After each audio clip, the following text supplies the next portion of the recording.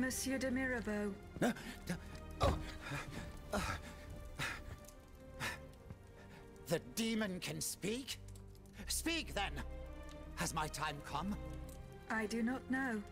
My life is in your hands. It's not worth much. Do what you will with it. I seek Monsieur de Vaucanson. He holds the secret to the tireless automats. And you think you'll find him here, in my quarters? Tell me, who is your master? Aren't you one of Cagliostro's creatures? I serve only the Queen. Ah, the Queen. Well then, that's something else altogether.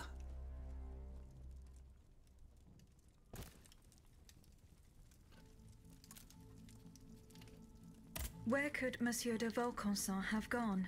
How should I know? The situation is dire out there.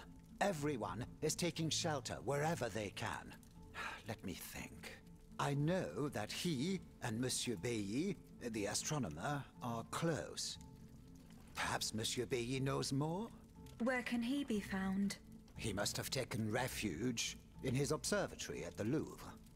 Otherwise, I doubt he is still alive. He and his associate Lavoisier, the astronomer and the chemist, they were once the pride of the court, but have fallen out of favor. Too close to the common people, it would seem. It's as if only Vaucanson managed to stay in the king's good graces. Sic transit gloria mundi. Who is this Cagliostro? You feign ignorance. I do not know. Then you should know that Cagliostro is the king's right-hand man. He claims to be a magician, and he's a self-styled count. A charlatan who is more powerful than a minister. Precisely. I've heard the most troubling rumors about him. He's supposedly the one who enabled the king to breathe life into these killing machines that no key need wind. I admit it sounds highly improbable, and I wouldn't believe a word of it if I didn't have proof standing right before my eyes. I found this message in Monsieur de Vaucanson's carriage. He didn't receive it. That is most worrying. Eugène and I are old friends. I was hoping he would be able to tell me what the deuce is going on. Of course, I doubt he had a hand in this odious display of force, but he spent years in service to the king and his projects. Projects whose macabre ends we're only now discovering.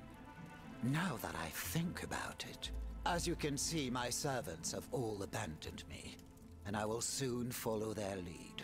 Those poor people hoped to escape the city while there was still time. À dire vrai, I fear I shall never see them alive again. Before she left, the housekeeper gave me this key.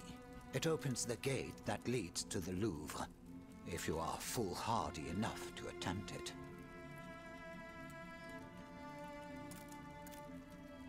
I found a note written by Eugène de Vaucanson.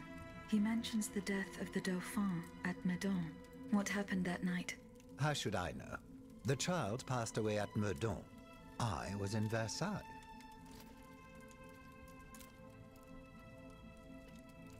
Besides the king and Monsieur de Vaucanson, who else witnessed these events?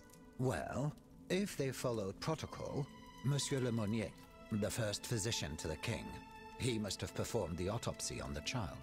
Where can I find him? He lives in Versailles, near the chateau. But he has a practice here in Paris, en rue Saint-Thomas d'Enfer, in the quartier Saint-André-des-Arts.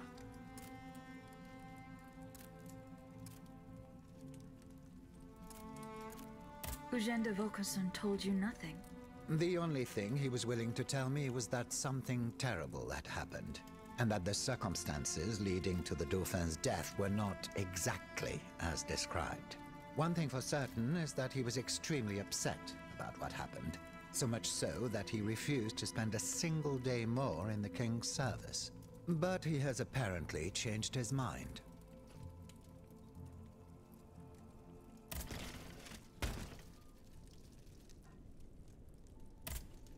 Eh bien, have you seen Monsieur Bailly? No, not yet. You must.